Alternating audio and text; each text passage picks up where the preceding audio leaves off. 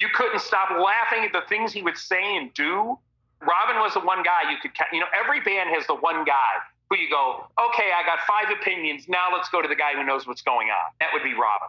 Robbin would come in and go, no, man, this is what it should be. All right, let me go talk to Steven, and then I'll talk to Juan, and I'll get all this shit settled. So that's why he was king, because Robbin was the king of the band. Robbin didn't have an ego. Robbin wanted the best for the band. And he's like, I don't care. I mean, I remember the day, and it was sad when Robbin, said, and you know what, I think I'm done playing on the records. Because he looked at me and said, just let the little guy do it. And that's on Dancing Undercover?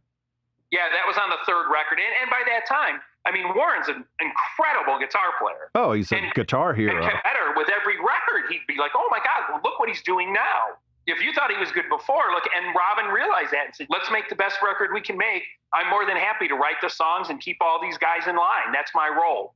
He took on his role in the band. I might have already told you this in our first interview, but I had asked Beau if he thought there was a correlation between Robbin participating less in the songwriting and Ratt's albums getting weaker. 100%. Robbin was a key in the songwriting process. He was.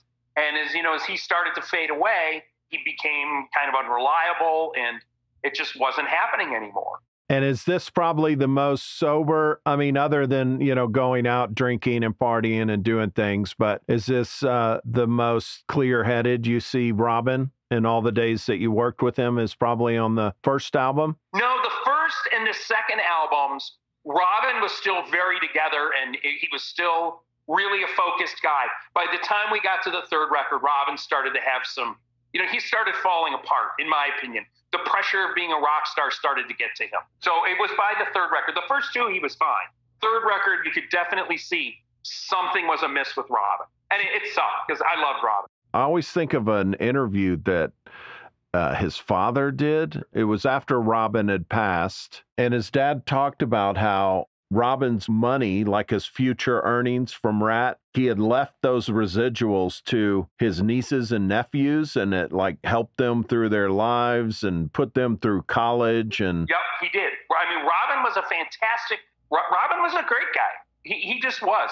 There was no one you met who said, oh, that Robbin Crosby. Nobody was like, oh, dude, that's Robbin. Let's go hang out.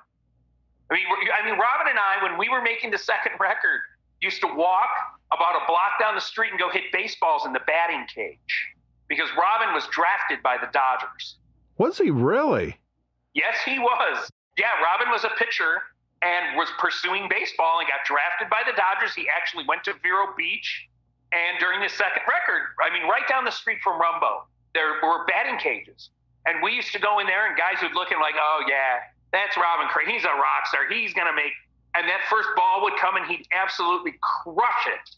And you could just hear people go, whoa, because he would crush that first ball. He was a big dude. He was a big 6'4", big deep voice, man. Right. And Robbin had an intimidating look, man. If Robbin looked at you wrong, you were intimidated. Man, I have never heard that, the baseball story. Never heard that before. Oh, he would do that. He used to come over, at the time I was living with friends, and he'd come over and hang out and drink beers. Robbin was wonderful. I mean, all the guys in Ratt were really good guys.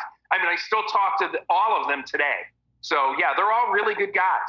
There's nobody I would say, oh, God, that guy's on the phone? Never. I remember Robbin Crosby and I during the Out of the Cellar record when we were at the Village, because I worked there, so I had a key to everything.